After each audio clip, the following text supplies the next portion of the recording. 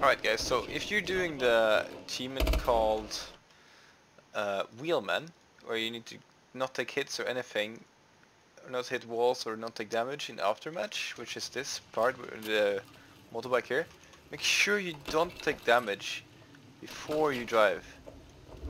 Like if you get shot here, at this moment, which I didn't get shot right now, I'm really lucky, but if you did, go escape, last checkpoint, and do it over and over and over again until you don't get shot.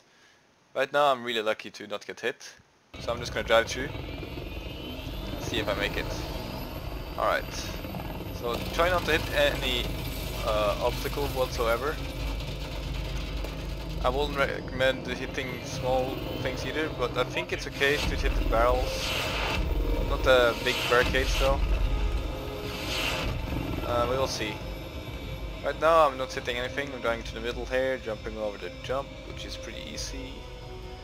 And then so far so good, right? And now I'm going to go left here to duke that helicopter.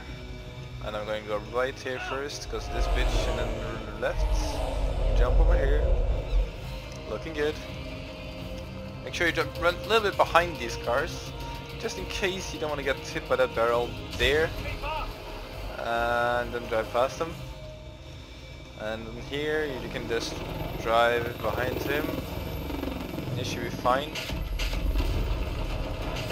Hopefully those papers that hit me there doesn't matter.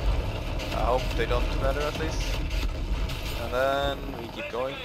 And I don't think the car matters either. And I got the achievement. So yeah, it works. As long as you don't get shot in the start and you don't hit anything, you're good. Thanks for watching and good luck guys. Also, if you don't make it, feels bad man, because that start and cutscenes is so annoying. Oh my god. This is my third attempt by the way. Feels bad man. But I just figured out that you can't get shot in the start because that matters too. Just keep that in mind guys, keep that in mind.